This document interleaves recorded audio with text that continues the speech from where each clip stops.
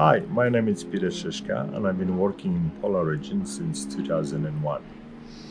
I've been very blessed to go to those amazing parts of the world, to explore them, to see the stuff that you can see nowhere else in the world.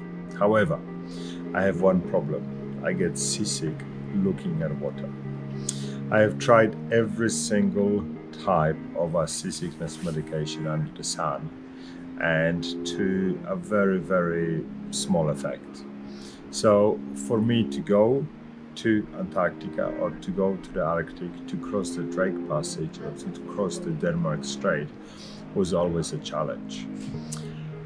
One day my company asked me to do a ship delivery from Cape Town to Ushuaia. I was dreading accepting the offer, but eventually I did. And to my surprise, when I came to Cape Town, I saw the new X-BOW Greg Mortimer. I was very curious and surprised to get on board. Once I did, probably within 24 hours of us departing Cape Town, we hit the first storm of the crossing. I was on a very minimum medication. I just took one seasickness tablet a day, and I was able to work. I was able to work welding. I was able to work grinding and installing new equipment on a ship in a storm where the waves were on average height 8 to 10 meters.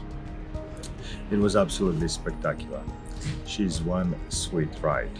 I loved the trip.